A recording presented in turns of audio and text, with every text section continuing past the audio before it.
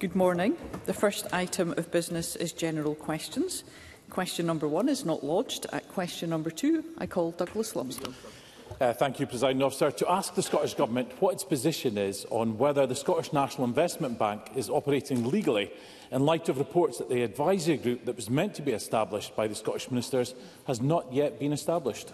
Cabinet Secretary Kate Forbes. Now that the bank is fully established and has a growing portfolio of investments, it's the right time for this group to be established. I have already agreed a remit for the group and a short list of potential members.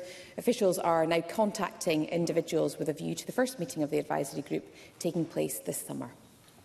Douglas Lumsden.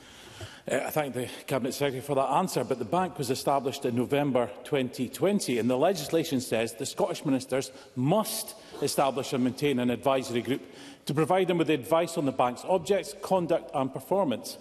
And from a Freedom of Information request, I have found that the wage bill for the bank has near doubled over the last 2 years to a whopping £9.7 million. So, Cabinet Secretary, how can we have the assurance that the SNP have not created another gravy train when there is no advisory group in place to monitor the bank's conduct and performance? Always through the Chair. Well, the member will know that the Scottish National Investment Bank's decisions, individual decisions, are all made entirely independently from the Scottish Government.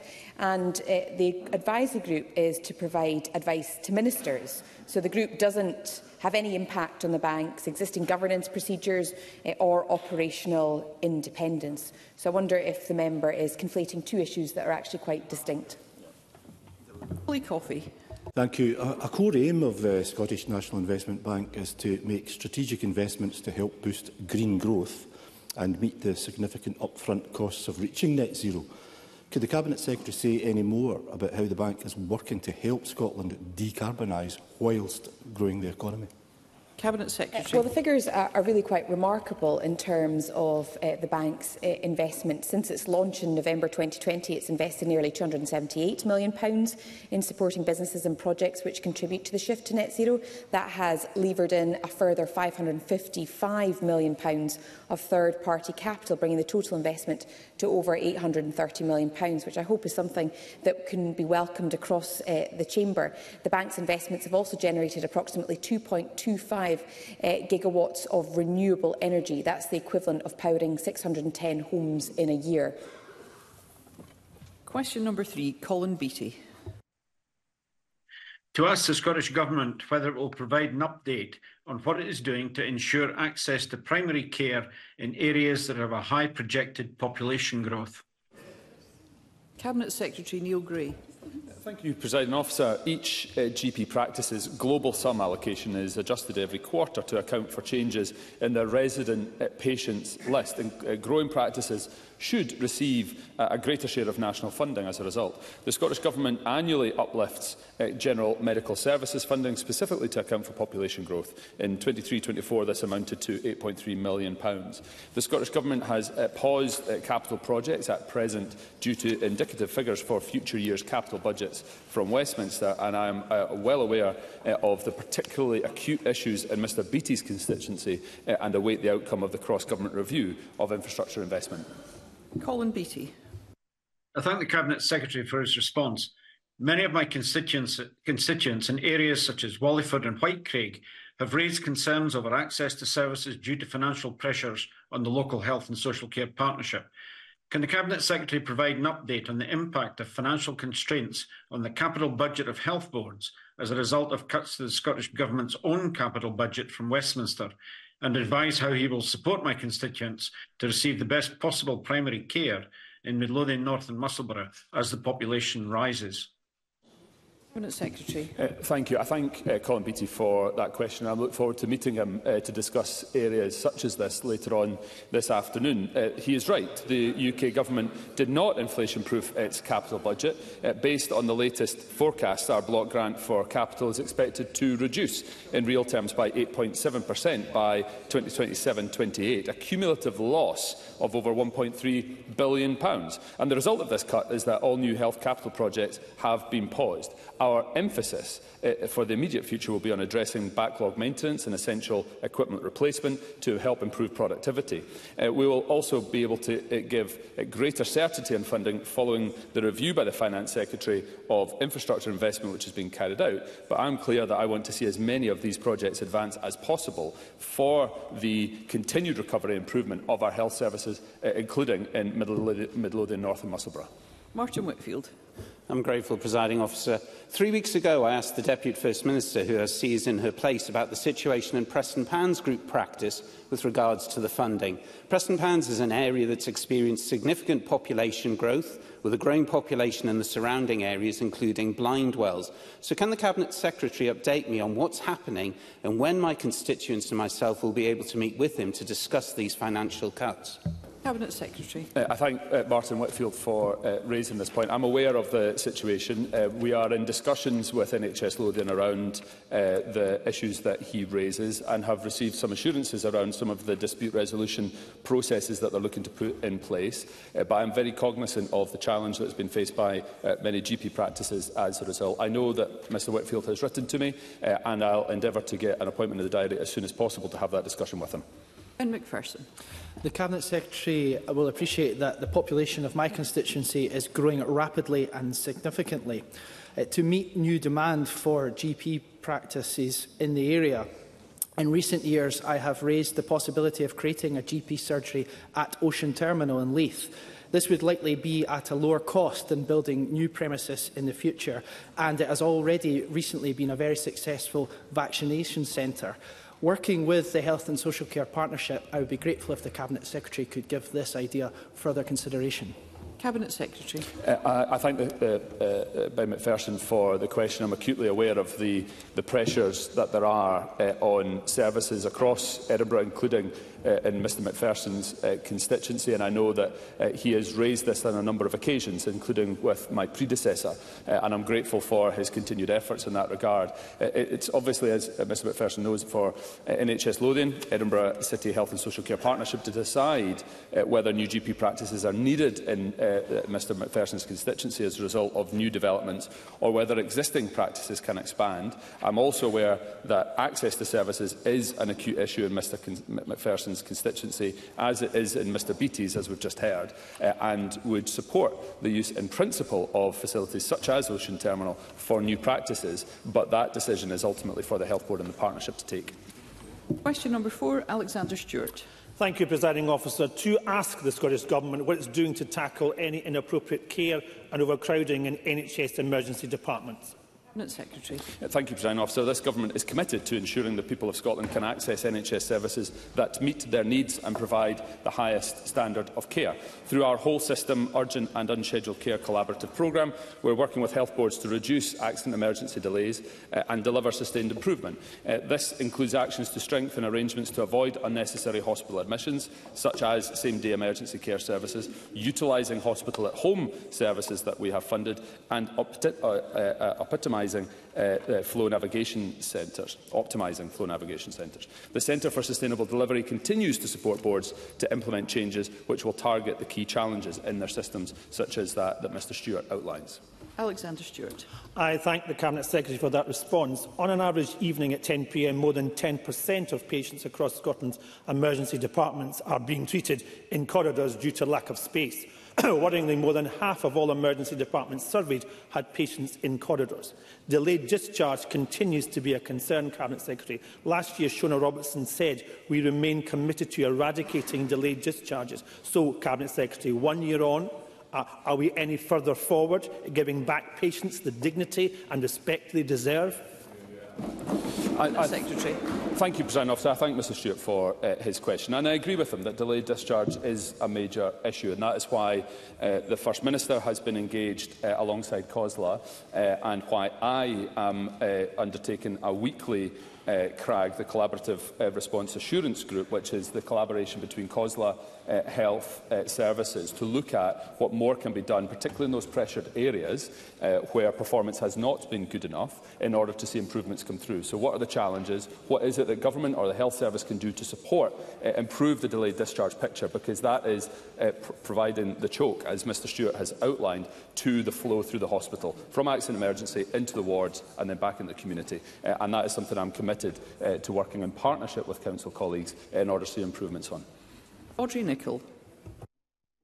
Thank you, Presiding Officer. I recognise our hospitals face congestion because of the challenges associated with delayed discharge, due in part to the significant reduction in the workforce delivering care packages in communities due to UK government immigration policy. So does the Cabinet Secretary agree with me that, notwithstanding the disastrous impact of Brexit on our health services, Scotland still remains a welcoming place for overseas staff to work and live? Secretary.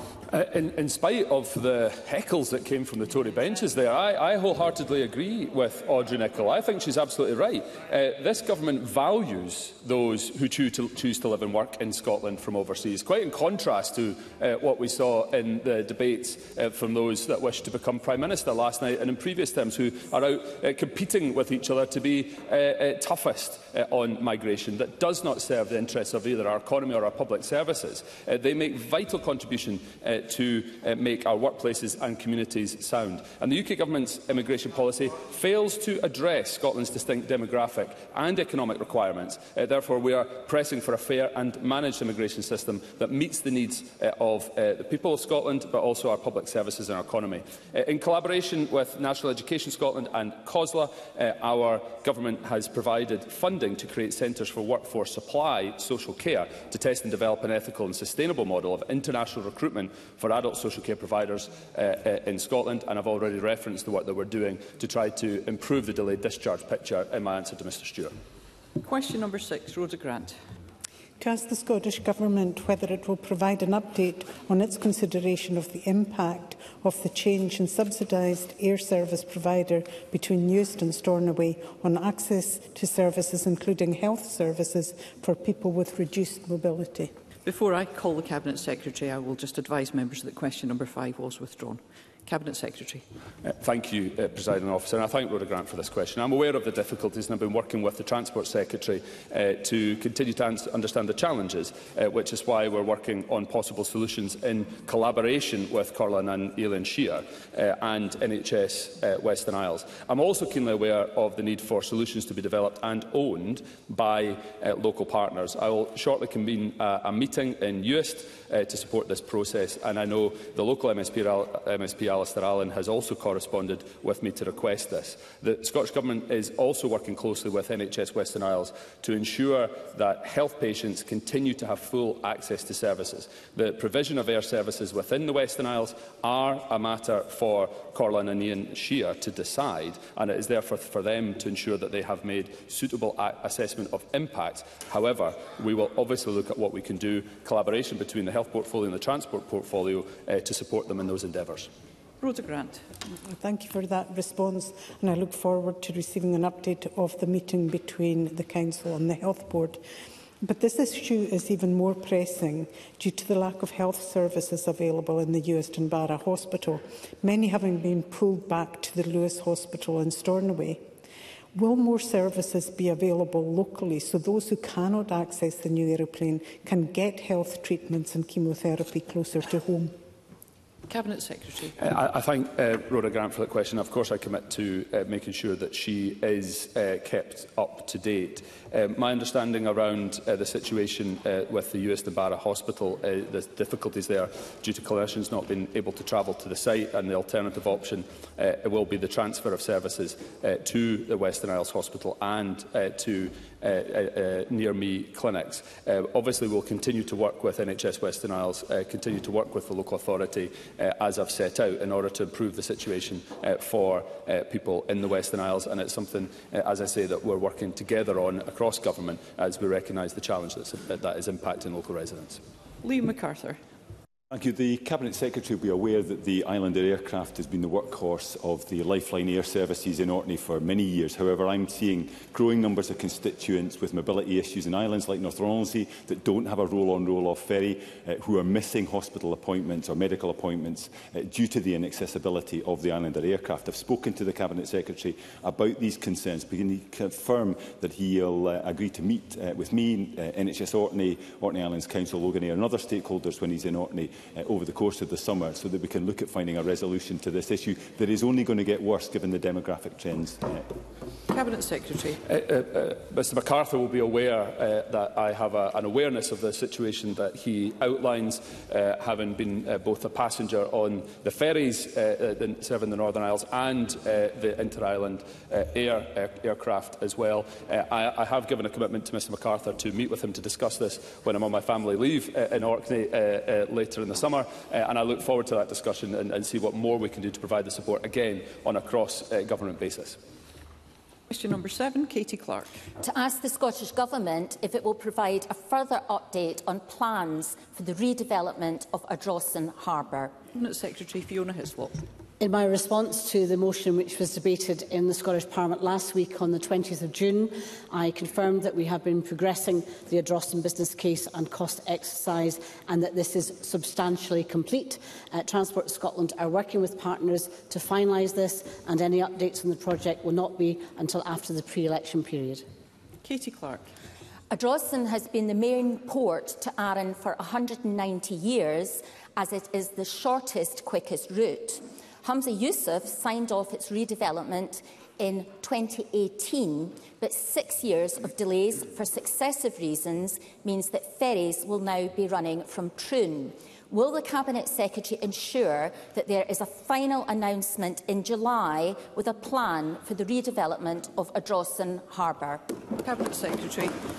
So the member will know, because not just herself but Kenneth Gibson as the local MSP and others have repeatedly made the case for Ardrossan. I absolutely understand that, but it is absolutely essential to get the investment and the substantial investment that is required, that a robust business case is set out that meets all the requirements for good decision-making.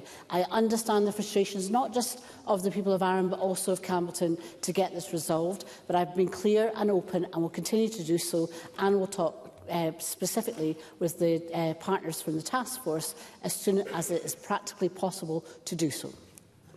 Jamie Green. Thank you, Presiding Officer. There's a very undignified public spat taking place between Peel Ports and Calmac at the moment, and this is symptomatic of wider issues and breakdown in relationships between stakeholders across the marine network. Instead of rebuilding berths and ports, this government should be rebuilding relationships within stakeholders. So can I ask what the Cabinet Secretary is doing herself to intervene in this matter, to ensure that stakeholders are working together for the greater good and for the benefit of Ireland communities? Cabinet Secretary. So I take that very seriously indeed, and indeed the success of any development would be with relative partners working collaboratively together. I can reassure him that we had a very constructive task force meeting. I think it was in May, but I'll correct the record in terms of the date. And that, again, was an opportunity for everybody to understand the progress made, the elements that still had to be resolved, and that, I think, is evidence of my personal involvement with the task force to take this project forward. Thank you. Question number 8, Brian Whittle. Thank you, Presiding Officer. To ask the Scottish Government what action it's taking to ensure that the provision of midwives by the NHS meets the demand, and I should declare an interest, and I have a daughter who is a midwife. Sir Jenny Minto. The Scottish Government values every single midwife and the extraordinary care they provide day in and day out. I'm aware of the decline in applications to midwifery undergraduate programmes, and this is exactly why the education and development of students and staff has been a key work stream of the Nursing and Midwifery Task Force. The Task Force will report in the autumn, and its work will help support the demands this workforce is facing as it works to develop actions to diversify education and training pathways to support longer-term workforce sustainability, as well as improve workplace culture, practice, flexibility, recruitment and retention. Brian Whittle. I thank the Minister for that answer. Last month I attended our Royal College of Midwives event in Parliament, where 3 student midwives shared their experiences with me. From the RCM's report and the student evidence, we know that 70% students incurred additional debt due to their studies and 60% worry that they may need to drop out for financial reasons. This is even more concerning after learning that roughly 45% of those students are over the age of 30. So will the Minister consider looking at an apprenticeship route into midwifery to help the financial issues of mature student midwives in Scotland? Minister. I thank Mr Whittle for his question, and the Chief Midwifery Officer attended that round table that Mr Whittle also attended, and she updated everyone in attendance on our plans to review student finance for nursing and midwifery students, as well as review of the wider work that is happening with regard to the view. And absolutely, we are very much considering different or alternative career pathways into nursing and midwifery, recognising the growing interest in flexible learning models which will allow students to earn and learn, and certainly apprenticeships as part of that.